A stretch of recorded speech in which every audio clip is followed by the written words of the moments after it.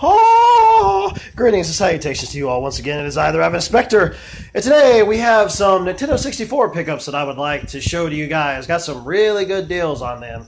And honestly, these things, if I wanted to, I could make some serious scratch off of them if I decided to sell them. But I got them at Goodwill. And the first one that we have here is a Nintendo 64 little carrying, well, not carrying case, but storage case thingy. And I think there's like 3 different ones. I think there's like one that carries 6, one that carries 12, and another 24 or something like that.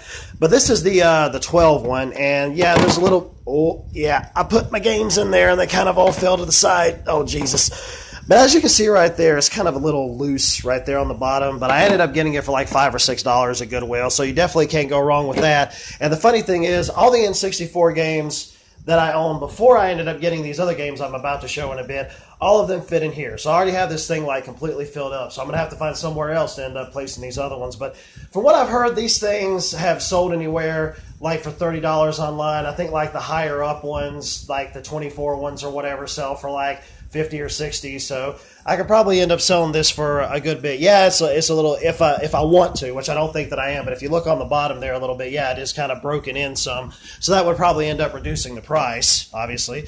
And the next ones that we have here is ones that I got from Goodwill. And the first one that we have here is Super Smash Brothers. Yeah, it's got some writing on there, which is aggravating as all hell.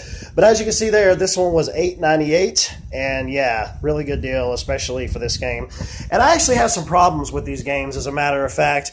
I tried them on 2 different N64s, and it seemed like some of them were working and some of them weren't, and I went and cleaned them with alcohol and Q-tips about 2 or 3 times, and then I finally took them to a guy that I know at like a local game shop, and he ended up going and cleaning them out really well, and he tested them, and they all seem to be working fine on the N64 that he had there. So hopefully when I give these a go again, I won't have to deal with that problem anymore. Otherwise, maybe I'll just have to get like a freaking massive Brillo pad or something and just scrub the ever-loving shit out of it.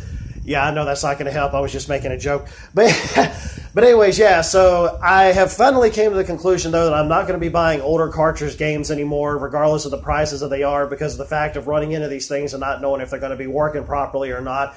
No matter how much, I just don't want to take the time to clean them and go through all that crap and all that. I just don't want to do it. So anyways, with that one being to the side, the next one that we have here is Mario Kart 64. Ended up getting that one for $8.98 as well. The next one we have here is Star Fox 64, which was $6.96, and this is probably the main one that I've been having problems with. I know it looks a little, yeah, messed up there, but all these other ones seem like they had been working fine, but Star Fox 64 seems like it's just being a little bit of a dick. The next one we have here is Mega Man 64, which was for $7.97. And the last one that we have here is Paper Mario for $9.99. Yeah, more writing on there and stickers and all that other shit. It's aggravating.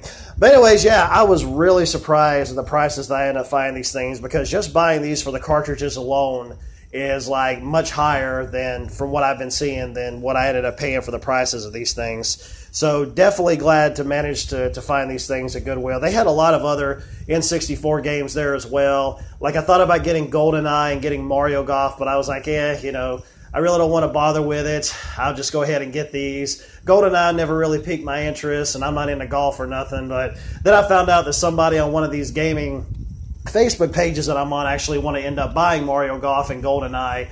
So I went back to go see if they were there, and unfortunately they weren't. If I'd have known that beforehand, I would have bought them and then sold them to them.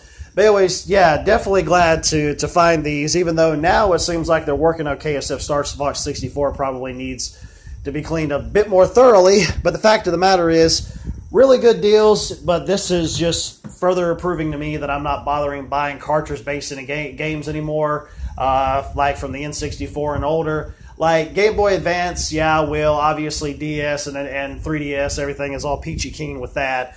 But when it boils down to this other stuff, nah, I'm not bothering with it. To me, it's just too much of a hassle, and you never really know whether or not it's going to end up working properly. No matter how much you end up cleaning it, you may have to completely replace it or throw it away or do whatever. So, yeah. But anyways, I just want to go ahead and share those, and I will go ahead and I will end this like I always do. Later, taters. Yeah!